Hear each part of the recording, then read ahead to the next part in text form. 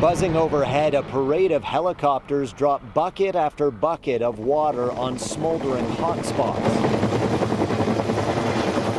A flurry of activity along Highway 43 just north of Fox Creek. Layer after layer of fire guard dug up around the community has succeeded in keeping the flames out. To my understanding, the fire has not moved closer to the communities, and we are continuing to work hard to hold it. The highway that had been closed since Friday now finally reopened.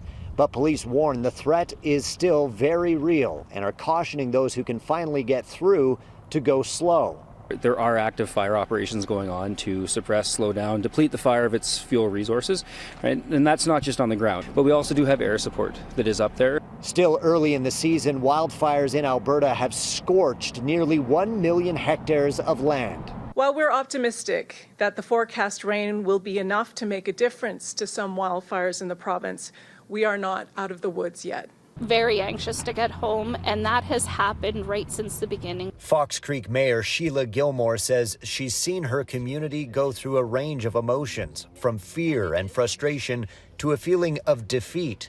But the most recent reports are positive. There's some optimism there for sure, but we just need to see the rain start, and then I think things will feel a lot better. Fox Creek, after so many days of scorching dry heat, is now under a rainfall warning. 50 to 75 millimeters is expected by Wednesday. It's rainfall that, for many Albertans, can't come soon enough. Blake Law, Global News, Fox Creek, Alberta.